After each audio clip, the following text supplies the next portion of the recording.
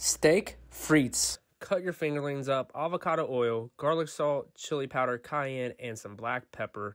Go ahead and bake them at 425, and let's move on to the ribeye. We're going to cube it up. That's Wagyu. Look at the marbling. Hit it with some salt. Get the onions down, some mushrooms, and some more pepper and salt. Go ahead and get those down until they're nice and sauteed.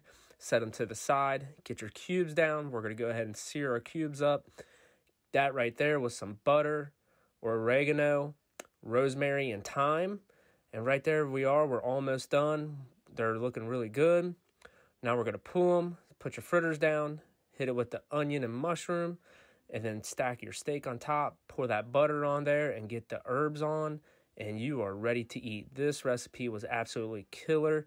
I hope you guys try it and enjoy.